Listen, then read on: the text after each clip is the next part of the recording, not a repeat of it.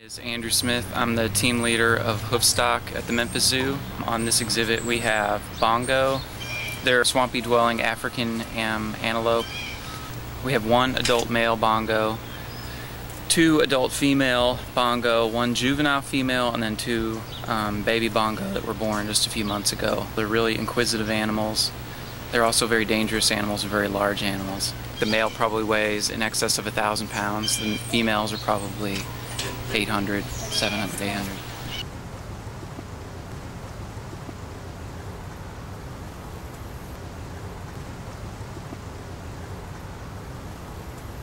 I knew the bongo would come over because they're pretty curious animals. I didn't think they'd spend as much time around it, so I guess a little bit surprised.